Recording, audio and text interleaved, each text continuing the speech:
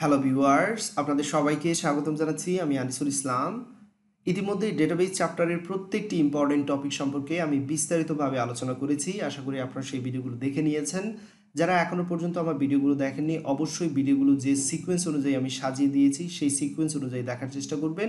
এতে করে প্রত্যেকটি টপিক খুব সহজেই আপনাদের বুঝতে সুবিধা হবে। লক্ষ্য রাখবেন, যারা আমার ভিডিওগুলো খুঁজে পান না, তারা আপনারা আমার ইউটিউব চ্যানেলে আনিস3730 লিখে খুঁজে বের করতে পারবেন, কিংবা আনিসুল ইসলাম লিখে সার্চ দিলেও পেয়ে যাবেন। অথবা আপনারা চাইলে ওয়েবসাইট ভিজিট করতে পারেন www.studywithanis.com। এইখানে সবগুলো ভিডিওর প্লেলিস্ট খুব সুন্দরভাবে সাজিয়ে দেওয়া আছে। আপনারা খুব সহজেই ভিডিওগুলো খুঁজে বের করতে পারবেন। আপনাদের যদি একান্ত প্রয়োজনে যোগাযোগ করার দরকার হয়, সেক্ষেত্রে অবশ্যই আপনারা আমার ফেসবুকে নক করতে পারবেন। স্টাডি উইথ আনিস এইটা দিয়ে সার্চ দিলেই ফেসবুকে আপনারা খুঁজে পাবেন।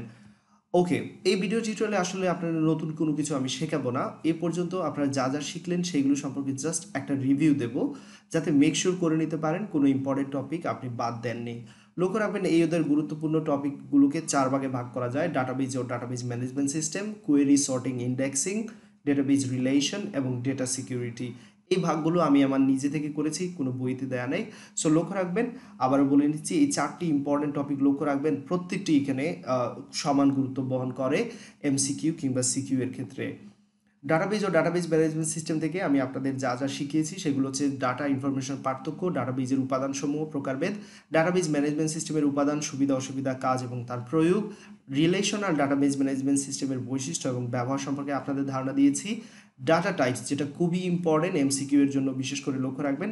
তারপর বিভিন্ন ধরনের কি সম্পর্কে আপনাদের ধারণা দিয়েছিলাম: ফরেন কি, প্রাইমারি কি, কম্পোজিট কি, যেগুলো মূলত এমসিকিউ এর জন্য ইম্পর্টেন্ট কোয়েশ্চেন।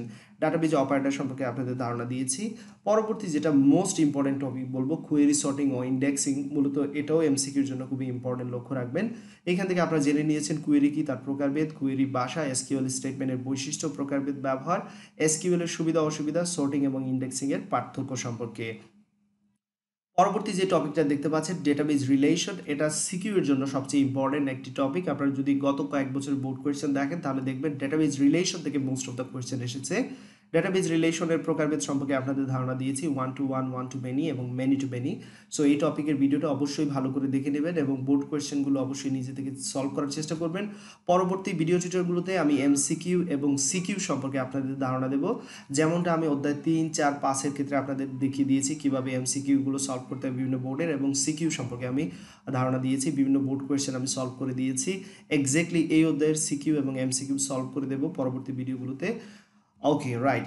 নেক্সট টপিকটা হচ্ছে ডেটা সিকিউরিটি, খুবই ইম্পর্টেন্ট একটি টপিক এমসিকিউ এর জন্য। আবার বলে নিতে হচ্ছে, ডেটা সিকিউরিটি, এনক্রিপশন, তারপর সাইফার টেক্সট, এগুলো অনেক সময় 1 মার্কের সিকিউতে থাকে এবং এমসিকিউতে থাকতে পারে। সো অবশ্যই এই টপিকগুলো ভালো করে দেখে নেবেন। এই ছিল এই ভিডিও টিউটোরিয়ালে। জাস্ট মেক শিওর করে নেবেন কোনো টপিক যাতে আপনারা মিস করতেছেন না। এখান থেকে আপনাদের সবাইকে অনেক ধন্যবাদ জানাচ্ছি। আপনারা সোফার অনেক সাপোর্ট করেছেন, যার কারণেই আমি 1 লক্ষ সাবস্ক্রাইবার অলরেডি অতিক্রম করেছি এবং সিলভার বাটন পেয়েছি। আপনাদের সবাইকে মন থেকে অনেক ভালোবাসা। বিশেষ করে এইচএসসি সাবজেক্ট, আইসিটি সাবজেক্টের জন্য আমি অনেক হার্ডওয়ার্ক করেছি। প্রায় নিয়ারলি 400-এর কাছাকাছি ভিডিও টিউটোরিয়াল করেছি। যদিও মূলত আমি কম্পিউটার সায়েন্সের ভিডিও নিয়ে কাজ করি, তারপরও এইচএসসির এই সাবজেক্টে নিয়ে কাজ করে আমি অনেক আনন্দ পেয়েছি। কারণ আপনাদের প্রেরণা, তারপর আপনাদের সাপোর্ট, এগুলো আসলে অবশ্যই প্রশংসাযোগ্য। আপনাদের কাছে অবশ্যই আমি থ্যাঙ্কফুল, কৃতজ্ঞ বলে নিতে হবে এখান থেকে। সবাই ভালো থাকবেন, আমার জন্য দোয়া রাখবেন যাতে ভবিষ্যতে অনেক সাবজেক্টের জন্য আপনাদের সাপোর্ট দিতে পারি। ভালো থাকুন, আল্লাহ হাফিজ।